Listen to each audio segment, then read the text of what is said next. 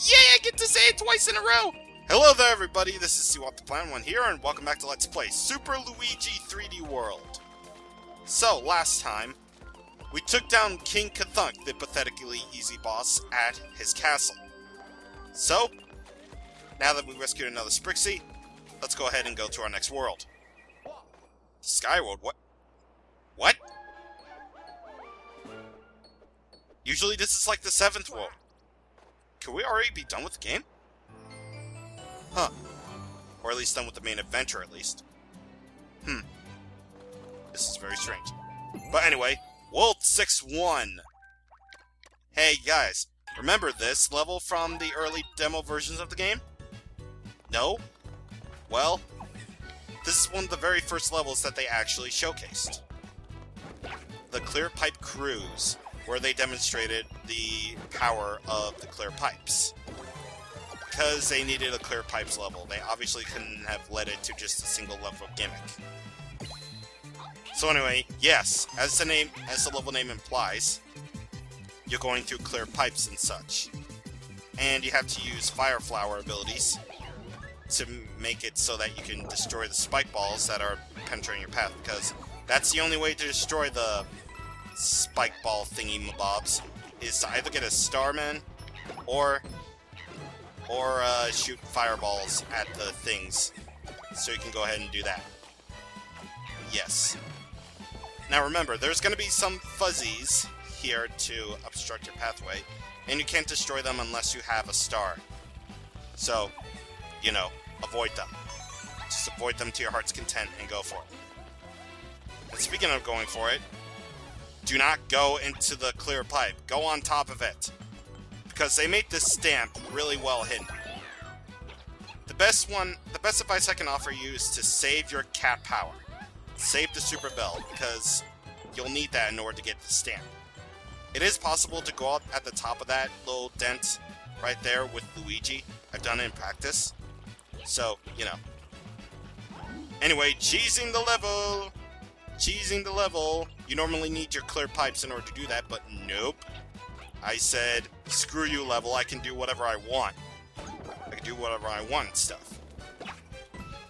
But what you do need is the fire flower in order to kill those things, because if you run into them without having destroyed them, you basically get knocked back. So you either need the Super Bell, or you just need a fire flower. That is, if you really care about cheesing the level that much. But regardless of that, we got our way to our 3rd green star.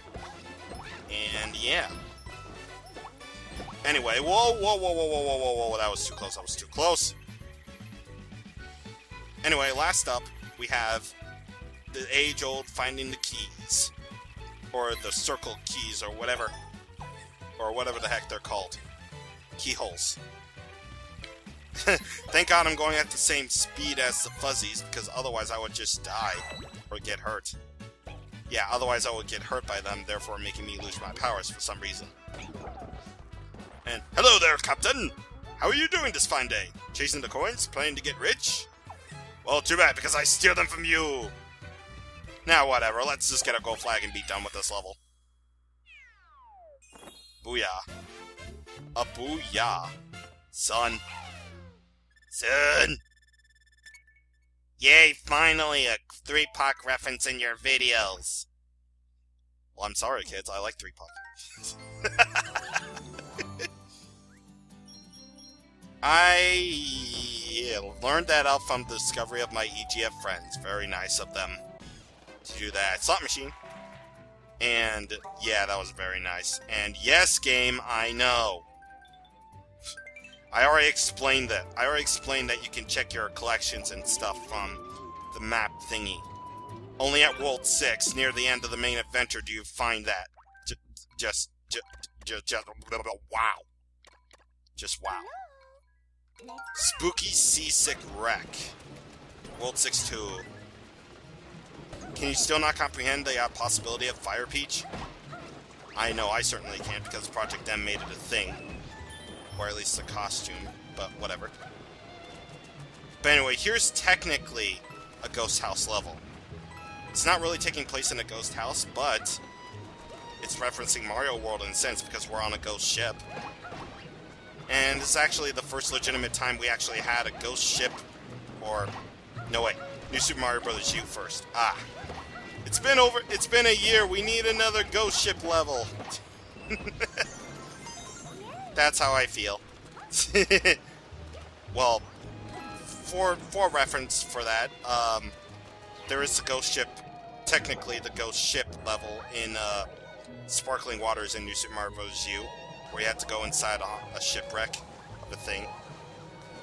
But this is actually the first legitimate 3D, or at least, when did they have like a ghost ship level in a 3D game? I don't think they did. I don't know. I'm trying to think back to when they had it. Like, Mario 64 didn't have one.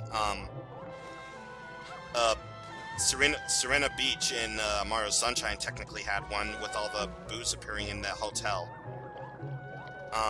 Mario Galaxy had the Ghostly Galaxy, yeah. We had Boo Moon Galaxy in Galaxy 2. We had those ghost house levels in Mario 3D Land. And now we actually have a ghost ship level in Mario U, and this one. So yeah, there you go. And you know you gotta love the rain effects that they do here. Because look at that, the water is actually reflecting off the screen. So that's to make it seem more like it's alive. And I actually do like that. I like that little detail. In fact, if it's one thing I really like about this game, is that there's a lot of little details to this. You know, sort of like how Mario U has that little detail with the... You know how in the World 7 castle, the Moraine Clouds castle level, where before you launch off to Ludwig's airship, you get to see like that huge freaking tornado with Peach's castle in it, and around that is actually the airship that you go onto in the next level. Yeah, there's a lot of little details, like... Again, like I said in the impressions video, I freaking love the way this game looks. There's a lot of detail to it, while at the same time it keeps the Mario charm to it, and I really, really love it. It's just so cool. This game is really cool. And stuff, and it had better freaking sell the Wii U, because if Mario Kart and Smash doesn't, then something's obviously wrong here. But anyway, yeah, that's the ghost ship level. Didn't really talk about it, but hey, at least you have the video to show for it, I guess. Anyway, another statue level, and another alternate means of pathways. Alternate means of pathways. Okay. That makes sense. But anyway, if you go up here, you'll find yourself the stamp house. So let's go ahead and go into it, shall we? To get our stamp right here. Remember, you need these in order to fully complete the game, or to at least 100% it, but whatever. So we got the stamp from there, and we saved the game. Again, I think you kind of find it obnoxious that the game, like, literally saves every single time you complete a level or get a stamp or enter a new world, which is kind of what screwed over the whole transition thing in World 4. So, yeah. Anyway, World 6-3, we have Hands-on Hall. Ching ching ching ching ching ching chong.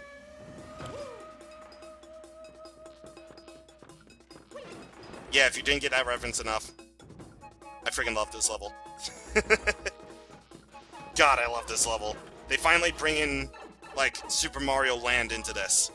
Like, they finally have more Eastern references in this one.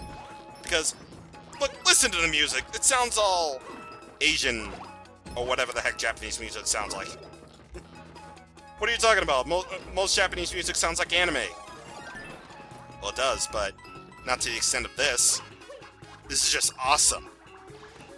Again, you gotta love the actual new themes that this game brings to the Mario universe. Even if it's for just one time, it's nice to see something that's not a theme related to the world.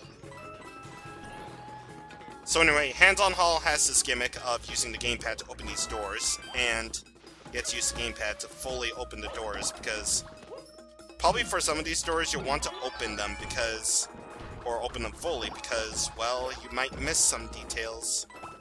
But anyway, now I can actually properly explain the Goomba head. So the Goomba head, by the way, you have to use the gamepad to gong this thing. So the Goomba head will disguise you, for whatever reason, as a Goomba, which means enemies won't be able to harm you in any single way. So, you better go nuts with that. Hey, look at me, I'm just a Goomba, la da da da da da. By the way, they give you a clock right here, because, ooh, wallet guy, or whatever the heck your name was. I don't even need all these coins. They're just for lives, you know? But anyway, in here, in this warp box, we got another keys finding thingy-mabob. But, what's more important is if you hit your head on these blocks right here, you'll not get the thing because you have to abandon the Goomba head for the propeller head, so that you can get this green star. Just make sure you hover up by pressing the jump button again while in midair to do that. Oh, and by the way, come on, I said by the way, okay, by the way, shortcut to the end of the level right here, but of course I'm not going to do that because I need the green star and the other green star and the stamp. Alright, so there's the fourth one, so there's the fifth one right there. I was about to say, like, where's the fifth one at? But then again, it's right here. So there you go. Now we open that, so we can go ahead to the next part of the level. So let's go ahead and go there. And by the way, gong this. Choose your destiny. Psh, psh, psh, psh. Flawless victory. Mortal Kombat! Okay, I always wanted to do that. By the way, the third green star, I think the third green star. No, it's the stamp. By the way, the stamp, here's your hint. Note the way that the spike bars are moving. Notice how they're not falling into the abyss. So if you go out here, check it out. Trust me when I say I make that seem easier than it needs to be, because first time playing through, you're gonna have a hell of a lot of a hard time just trying to find the stamp. Like seriously, it took me like a few tries of this level to fully get the stamp. Seriously, it's incredibly easy to miss, because some stars are dicks like that. But anyway, gong that thing so you can get this mystery box, so you can get your last green star, and there you go. At least they're not as hard, again, at least they're not as hard to find as they were in Galaxy 2. Can't wait for that. Anyway, booyah. A booyah. 50 lives even. Huzzor. Yeah. So, with that all done and over with. Wait, should I continue with one more level, or should I... No, it actually really all... Ooh! I might as well take this on first. I got time. I got time without clearing that one level. I can go in levels out of order, okay? Prince Bully Blockade. Oh, so now we actually have a mini-boss instead of a Mook Rush. Let me actually go with random. Yeah, Toad! I always like taking this boss on as Toad. So anyway, Prince Bully right here.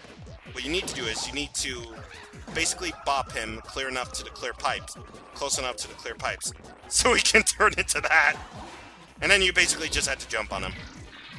Again, nothing really too special about that, just either lure him over to the clear pipes, because he'll stop right there, and stuff. And more stuff. Boosh! I like how you can see him just going out there. It's just like, ah! But anyway, last hit. He's gonna shoot that fireball a lot faster. He doesn't even shoot out multiple fireballs. He just shoots that one. And whoop! Bam! I didn't notice I could go into the clear pipes, actually. But, there you go, that's... Where... Oh, I was about to say, where the heck am I? And look at little Toad! He's got a little boomerang suit! He's got a little boomerang suit, awesome! Okay, so with that all done, we have 150... We have the equivalent of Mewtwo's number, green stars on our possession.